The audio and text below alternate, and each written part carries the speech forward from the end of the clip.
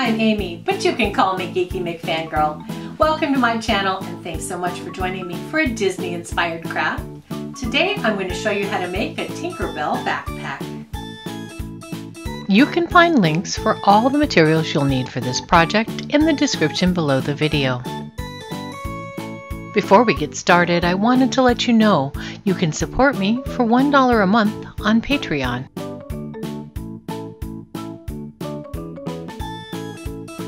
Start with a canvas backpack, messenger bag, or satchel that has a flap in front.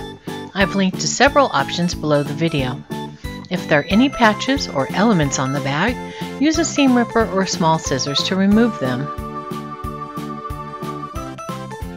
Use a pencil to draw the shape of the bottom of a leaf on the flap. Then use fabric shears to cut away the excess fabric.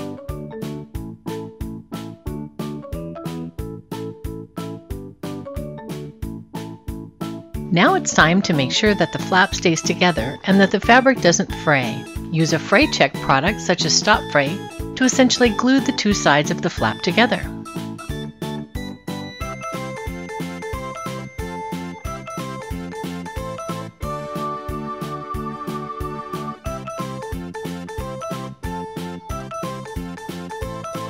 Then put a small amount of the Stop Fray on your finger and carefully smooth it on the edges of the fabric to seal them.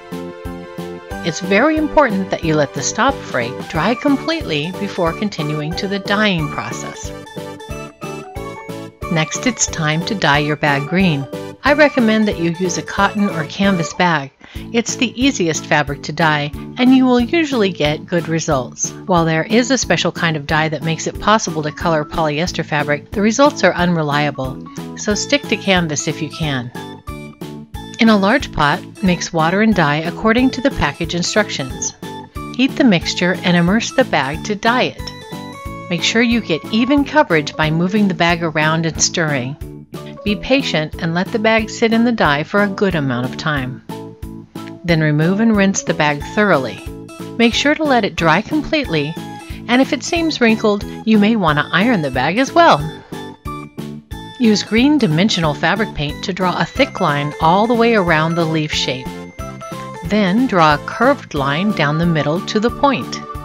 And finally, draw radiating lines from the center to the sides to create a leaf pattern. Let the dimensional fabric paint dry completely before continuing. Once the dimensional paint is dry, it's time to add some pixie dust. Use a light green glitter paint and a wide flat brush to create a sparkle effect in each section of the leaf. Once the glitter paint has dried completely, your Tinkerbell backpack is done. This bag is great for Disney bounding as Tinkerbell in the Disney parks or for back to school. Thanks so much for crafting with me today. I hope you have fun if you make this backpack project. And if you liked this craft and you want to see what's coming next, don't forget to subscribe to the channel. If you'd like to see me live stream my craft projects, then you can find me on Twitch. And if you want to support my channel, you can also find me on Patreon. Thanks so much, and I'll see you next time.